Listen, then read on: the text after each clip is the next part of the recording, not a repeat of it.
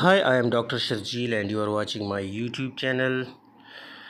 If you like my videos, please don't forget to subscribe my channel. Now today we have got a very interesting phacoemulsification in a constricted pupil. We tried to dilate the pupil pre-op with all the resources available, like with phenylephrine, with tropicamide, with alkane drops, but in vain. And now per up we have first put when we made the ports, we put pure adrenaline intracameraly, but the pupil didn't dilate. So the cataract was NS3, so we decided to proceed with phacoemulsification. I have done 8 or 9 cases with phaco in a pinpoint pupil, and today I would like to show you how to perform it. So after staining the anterior capsule with blue dye, now I am starting capsulorhexis. Now capsulorhexis is of paramount importance in such cases. You have to proceed and perform capsulorhexis behind the iris.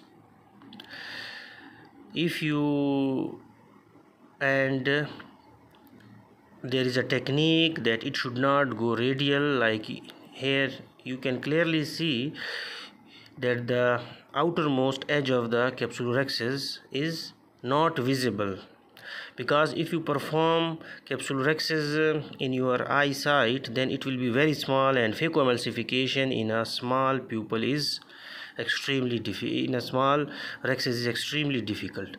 Now we are performing the hydrodissection. Now hydrodissection is also very important because you have got a very small space to work. Make sure you perform adequate hydrodissection and you separate the nucleus from the capsule. In this challenging case, I tried all the medical options to dilate the pupil, but I didn't use the iris hooks to dilate the pupil. The other method is to try to stretch the pupil at 3 and 9 o'clock points with squint hooks or dialer and chopper. And the third invasive method is sphincterectomy with venous scissors. Now, all these procedures damage the shape of the pupil permanently. So, in order to avoid that anatomical disfigurement, I will proceed phacoemulsification in this small pupil without the aid of these mentioned procedures. So now I am trying to make side ports. So now I am making the side ports, and now with 50 phaco power and 350 vacuum with Ortely machine, I would now start the I have just sucked the anterior capsule, and now I have started I am making the groove in the center.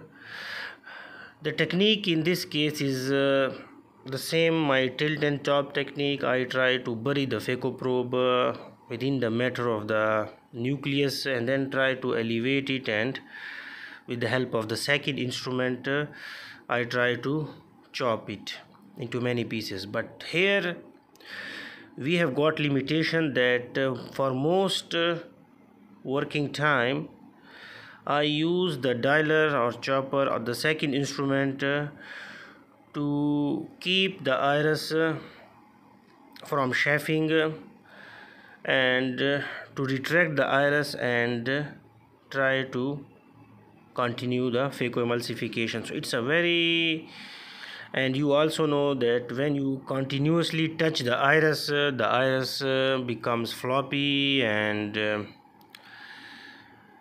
but here our main aim is to complete phacoemulsification successfully in this pinpoint constricted pupil, and don't touch the iris with phaco probe as well. So it's quite a challenging situation, but as I have performed previously 8-9 cases successfully, so now I have divided the nucleus, and in the center I have eaten up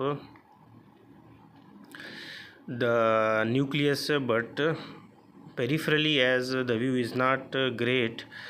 So in this technique, then now I have put viscoelastic, and now with the help of a second instrument I am trying to dislodge the outer nuclear pieces and bringing those pieces into the center in a working area. Now again I put viscoelastic. So it's a very patient technique. You have to give lot of time. You have to. Now I am emulsifying the pieces which I brought in the center with the help of a second instrument, with the help of a dialer. And also make sure that your view is clear and you are able to appreciate the posterior capsule as well. Now you should only perform phacoemulsification in such pinpoint pupils when you have previous successful experience. Like in previous 7 or 8 cases of pinpoint pupils, thanks to God, intraoperatively no PCRs, annular dehiscence or nuclear drop occurred. Yes, in 2 cases iris chafing occurred, but not very serious complications. So if you have got that memory and technique, then you should proceed with phacoemulsification in such cases.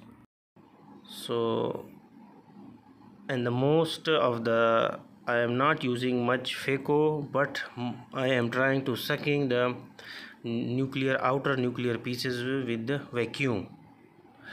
But the problem is that you can't increase the vacuum, because if you increase the vacuum to 400 or 450, then there are higher chances of iris chafing and iris damage, sphincter damage. And our main aim is that if we are not using the gadgets like iris hooks or sphincterectomy, so then we have to preserve the pupil as well. Now again I have put the viscoelastic, and now I am bringing the outer nuclear pieces all around that were hidden behind the iris into the pupillary area. Now I am putting viscoelastic to deepen the anterior chamber. Now this was a very old lady, there were no pseudo exfoliative material, but the iris was atrophic, muddy, and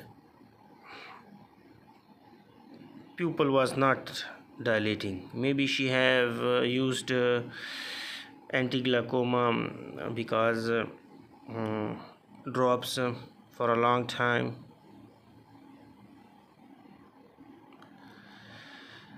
So now you see this technique, it's a very challenging case.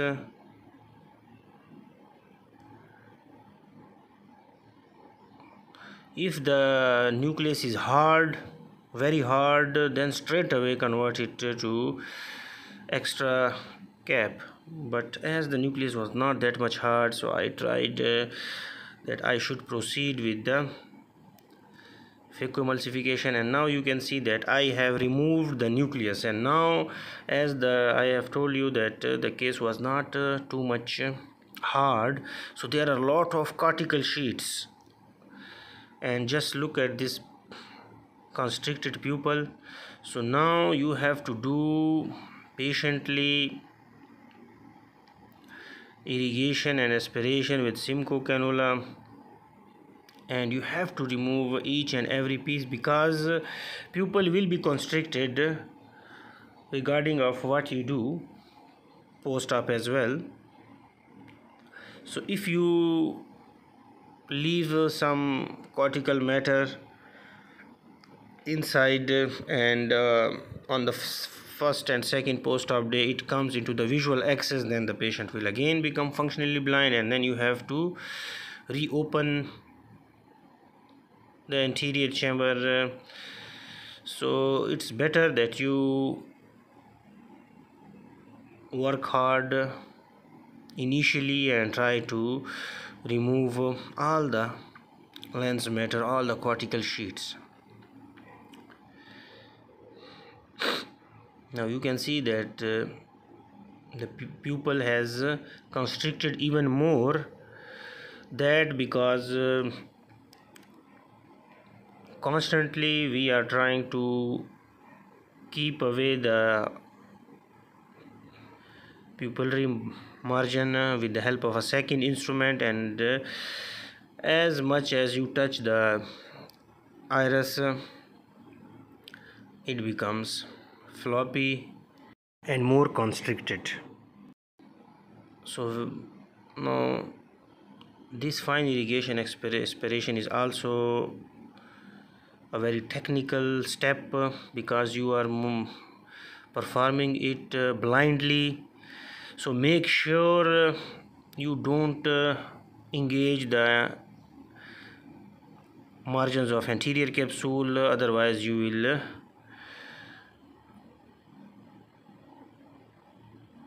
do zonular dehiscence. Now with the side port, superior lens matter I usually remove with the side port.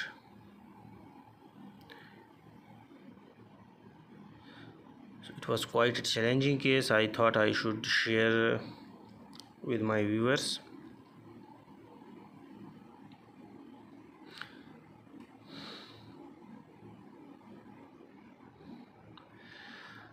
If you have the facility of iris hooks, try to use iris hooks and don't try to perform phacoemulsification in such a constricted pupil, but as and this setup we didn't have iris hooks, and I had previous experience, a successful experience of phacoemulsification in pinpoint pupil, so that's why I proceeded. You can see the lens matter clearly. Now these sheets are very difficult to disengage, but you have to remove each and every cortical sheet that you are able to perceive.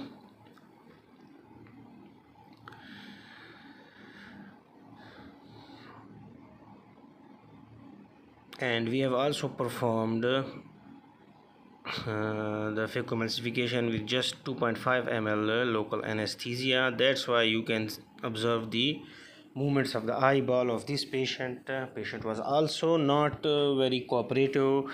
She was constantly moving her eyeball.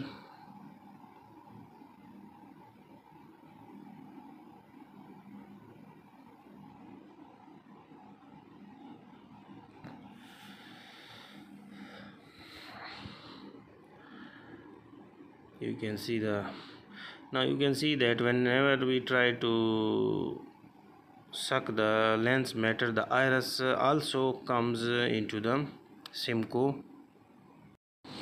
Now you can clearly see the white sheets in the pupillary area. So these posterior cortical sheets were just attached to the posterior capsule and they were very difficult to dislodge, but you have to remove each and every cortical matter. So there was a little bit cortical sheets superiorly, so I am trying to remove those from the side port. So now we have almost removed all the cortical sheets that were visible. Now we have deepened the anterior chamber with viscoelastic. You can see the movements of the eyeball. And now we are implanting the foldable intraocular lens. Now just look, as the pupil is constricted, but the good thing is that the first haptic has been into the under the pupil. So now with the help of a dialer from the side port, we will push the, now we have pushed the IOL into the bag.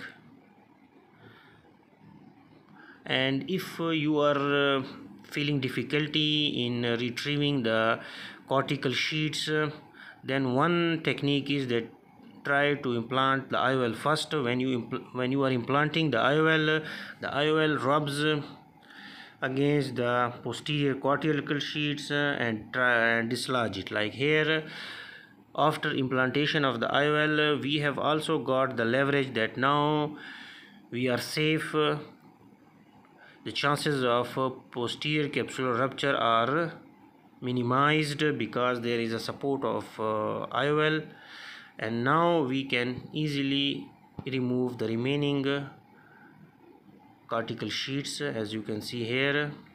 Now after implantation, now almost all the cortical sheets, they are dislodged, and now we are removing.